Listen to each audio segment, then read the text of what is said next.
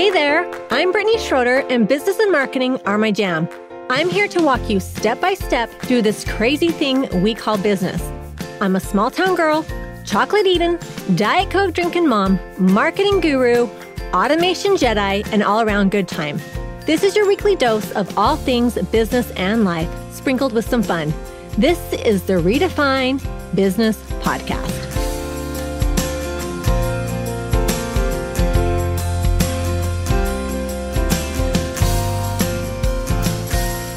Welcome to another episode of Redefine Business Podcast. Today's guest, I am excited to chat with her. She has so many good little nuggets to share, but welcome Polly Payne, the president, founder of Horiacio Printing. Welcome, Polly. Yay, thanks for having me. I'm so excited to be here. Yes, I am excited. So I found Polly, I have one of my good friends, and she was one of my clients. We were doing a podcast because she had just released a planner, and she was telling me like, oh, you have to listen to this Polly Payne. You have to follow her. She's like awesome. She talks all about printing and all of the things. And so that's kind of how I stumbled across Polly. And so immediately I reached out to her and said, I need to get my podcast. So Polly, tell my listeners just a little bit about yourself and what you do and all of the things. Yeah, so I'm a mom of two beautiful little kiddos. I am a Christian. I'm the founder of Horiacio Printing, and I started Horiacio Printing when I was living in New York on Horatio Street. Horatio in Latin means timekeeper. So I was like, that's good enough. I wanted to pick a name. I was moving quick when I had to start my business. And so I started my company in August of 2014. I'm originally from Alabama, moved up to the big city to kind of really just to do a summer internship, ended up staying. And 6 years into my New York journey is when I started this dream. And I just had this fire in my heart. I had this, itch to create something. And I just felt like there was something more. My career was going really well at the time. I was a senior sales director for an ad tech company. I was really good with people. Like I enjoyed going to meetings and presenting things, but I think deep down, I just kind of had this itch of like, I want to make something for myself. I just didn't know what. And so the itch was kind of gnawing at me for a few years. I fooled around with an iPhone app concept, started building that out. That didn't pan out because someone else came out with it. And I just felt like it wasn't the right thing for me to put out anyway. And then I really had the dream to make a planner. I have always been forgetful. I've always been a planner girl since like 6th grade when they gave us a free planner at school. And it was like, this is magical. Like I was that kid at the end of the year with the planner, like putting stuff in because I would forget if I didn't write it down. But the dream to make this particular planner came when a really special pastor came to my church. His name is Erwin McManus, and he was doing a book tour for his book, The Artisan Soul. And if you need a good jolt of creativity, I really recommend this book. It's the concept that deep down, we're all artists. We all have this artisan soul in us, and our life is our canvas. And what we create with our time and our focus and our energy, we're all these craftsmen of what we're building, whether we like it or not, whether it's something we're enjoying or not. And it's so true. Like what we spend our time on, what we're distracted by, what we focus on grows. And so one of the things in the book, I was up one night in August of 2014. One of the things in the book said, create a list of all your distractions that you need to stop doing, build an exit strategy, and execute it. And I was like, let's go. Okay. So I got a journal out and I did a bubble chart of all the things in my life, And one of the things I wrote was schmoozing clients, because that was one of my things was just taking people out, which New York was the best place to do that. And I felt like God just dropped it in my heart that I gave you that talent for ministry. Your gift with people has always been for kingdom work. And I was like, what? And then I decided in that moment, I've got to get my life together. I've got to get serious. I'm going to make a planner. I'm going to make it unapologetically Christian, and I'm going to make it stunning. I want it to be the best. And I've always appreciated churches that take a lot of time with excellence. I know some people are like, oh, I don't like all the lights and the whatever, and that's fine. Like, teach their own. But I've always appreciated when churches bring their best. And so that also kind of inspired me at the time. But there's something about like when things are Christian, people kind of get a hall pass for it being subpar. Mm-hmm. Like, oh, I saw this movie, this Christian movie, and they're like, was it good? And you're like, oh, it was good. It was good. It was Christian. Yeah. The message was good. The message was good. Yeah. So it's like, I think if something's Christian, it should be phenomenal. Like it should be even better than anything secular. And so I just really wanted the best materials. I wanted the best quality. And I tried my best that first year. I spent a lot of money, used a really expensive printer, and I bought 1,000 planners. And by the grace of God, they sold. And I kept going. And I kept my day job. So I had this little business as a side hustle for a year and a half. And then eventually it grew to where I could leave my job, and ended up getting married about 6 months after starting my company. So it was a lot of transition at once. Mm-hmm. That is a lot. Yeah. And I'm still making stuff. One of the blessings that's come out of this after years of doing this, we're about to hit our 10th year anniversary in October. And one of the big blessings is over the years, people have asked me, hey, I want to do that. I want to do what you're doing. I want to make something. I want to make a devotional. I want to make a journal. Like, who's your printer? How do you do it? Can I borrow your designer?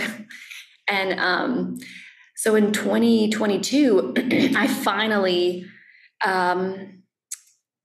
pulled the trigger and created a signature program called Print School. I was really hesitant to do it, to be honest, because there were so many blood, sweat, and tears that went into me making Horiacio and making it profitable and successful and growing it. Mm-hmm. Obviously, God had a lot to do with it. He breathed on the business, definitely. But there were so many like heartaches and painful moments and huge mistakes that I made. And there's no one out there really telling all of their trade secrets. And I finally just swallowed my pride and decided I'm just going to share it all, like all of it.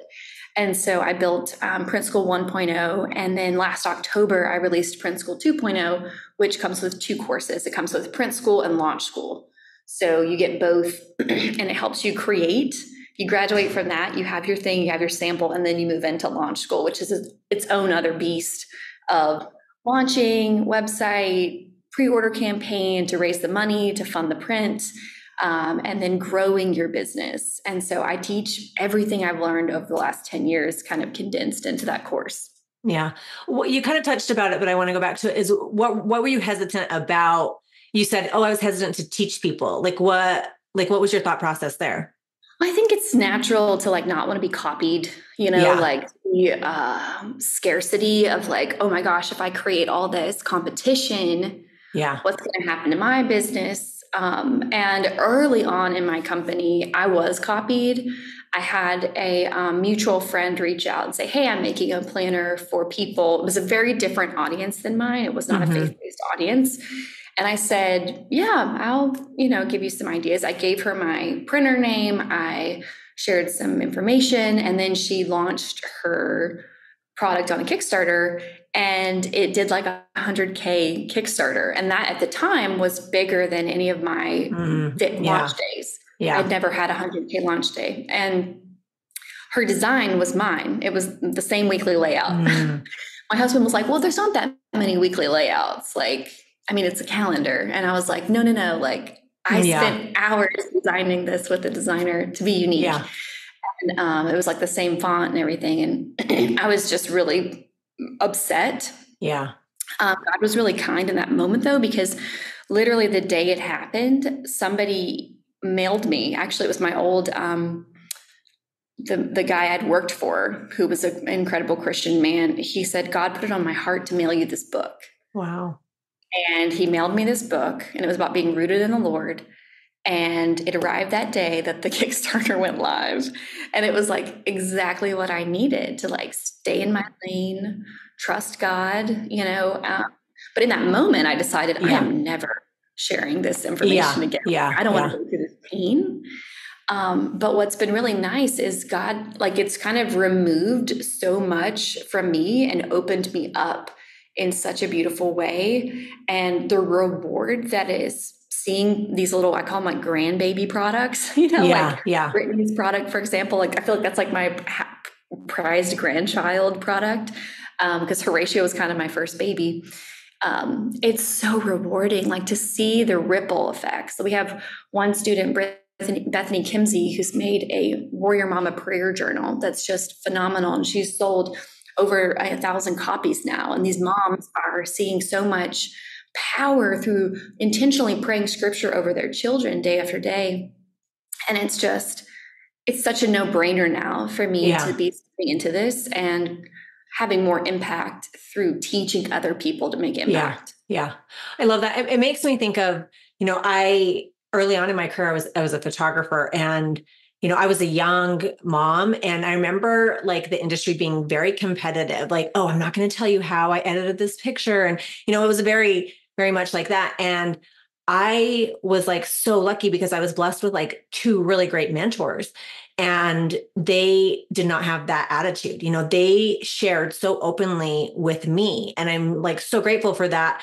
And I think I learned early on in my life and in any of my business or career, like I can teach you everything that I know how to do. I can teach you the tips, the secrets, everything. You will never be me. And that's what's unique about me, is you will never be me. And so, but I think having like that mindset of like scarcity and abundance, like it really is something you do have to work through, because we work hard for the things that we do. And, all the systems and processes, like we have to fail so many times to succeed, but I also think too, I love this because like you said, like it opened it up for you to like receive more like abundance and more, like business and everything. But I think that's just something that is so good to like remember, is like when we are serving, I've had to have like mindset shifts where I'm like, okay, if you will serve, you will, if you give, you receive, like, and I truly believe that, but it's hard. And for some reason it's hard with women. I do not know why, but when we have that, like, rising tides lifts all ships or all boats, whatever, we have to have that mindset. And I have seen that in my business come back like tenfold when we kind of have like that mindset. One of the things that I love is, I'm a business and marketing coach. And I always say, like, there's people who have done it and been successful and they teach. And then there's people who have done it and failed and they teach. And you want to find somebody who's done it and succeeded that will teach you the ways. And I think that, I always say that, just find somebody who's done it. It's worth the investment. And I'll hype your course up, because my friend did it. And she said, what I learned alone, like I saved in like, in my spending. She's like, I saved 10 times what the course cost by just learning. And I think that's just like a testament to you. And she did say, I'm totally hyping you up, girl. She said but she was like, no, she just said that she's so generous with all of her knowledge.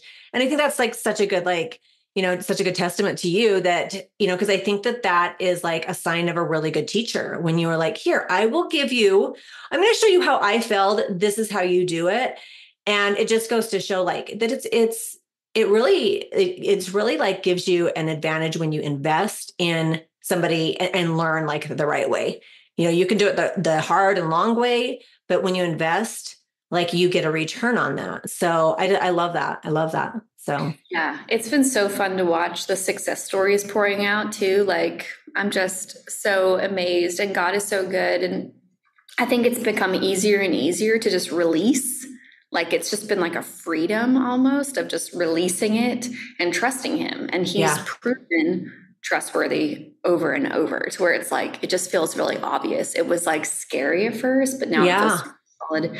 I've been wrestling with this like vision that beliefs are kind of like a table, and you have like a belief, like, for example, God is trustworthy. And at first you get this belief and it's basically a Frisbee. Like imagine a little tabletop and someone hands it to you like, hey, God's trustworthy. And you're like, this is just a Frisbee. Like I don't have any table legs yet, any testimony yet. I don't have any proof and reasoning other than you telling me God is trustworthy.